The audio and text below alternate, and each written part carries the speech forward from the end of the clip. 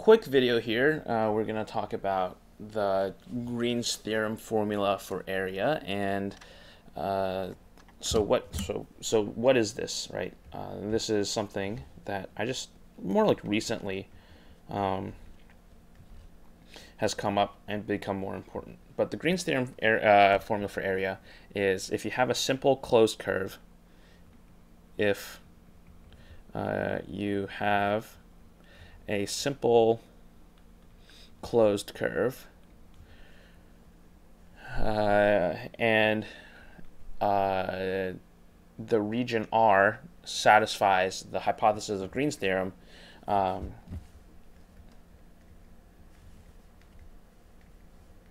defies the hypothesis of Green's theorem, then the area of R of the region, of the enclosed region, is area is equal to 1/2 the line integral over C, and that the circle here just means it's closed, of x dy minus y dx. All right. So what does that mean, right? So let's look at then 16.4, number 26. Okay. What do you have? We have an ellipse. R of t is equal to a cosine t, comma b sine t, and t is from 0 to 2 pi. So what this means is then to find the area of this region enclosed by this curve, the ellipse, all we want to do is evaluate this line integral, okay? And we know what x dy minus y dx is. So first we want to extract f, right? And f is going to be negative y comma x, because x is with the dy and y is with the dx.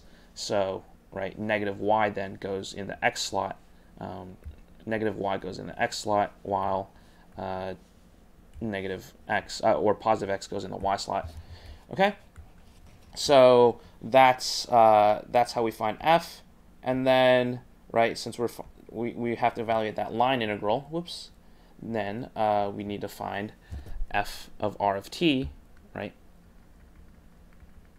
Which is going to be, well, what's negative y? So we need to plug in this guy in for negative y, and that's negative b sine t, comma, and then x is going to be a cosine t, right?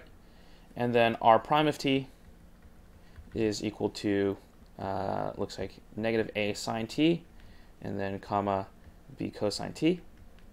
And now we find that 1/2 the integral of x dy minus y dx is going to be equal to 1/2 the line integral of f of r of t dotted with r prime of t. Right, so this is exactly like the second example I did in 16.2. Right, we had a dx and dy guy, and we converted it into this, and then we got dt.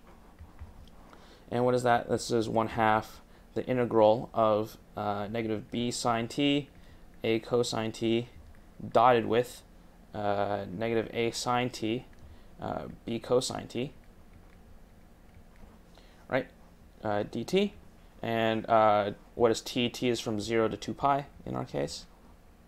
So now this is 1/2 the integral from 0 to 2 pi.